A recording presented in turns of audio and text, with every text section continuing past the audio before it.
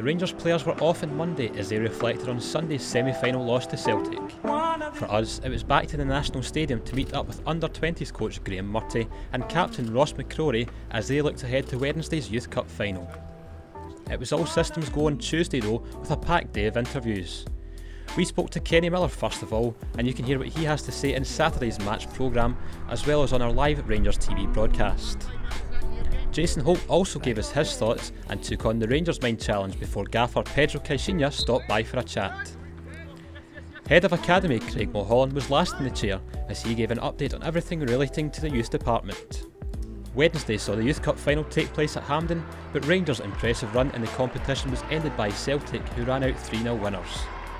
Back at home, episode 38 of the official Rangers podcast was released and features an exclusive interview with James Tavernier.